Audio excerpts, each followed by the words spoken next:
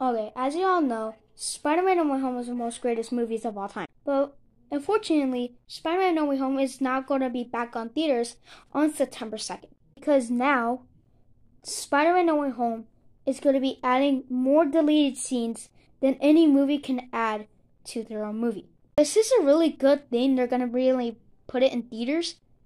And they're going to add some deleted scenes. To me, it sounds really good they're going to add in theaters. Other people think that it's going to be a waste of time by watching the movie all over again, even though you have seen it the first time. Come on, people.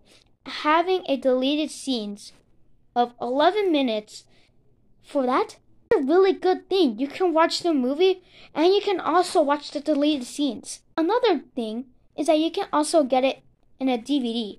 To me, it sounds like a really good idea of adding it back. What do you guys think?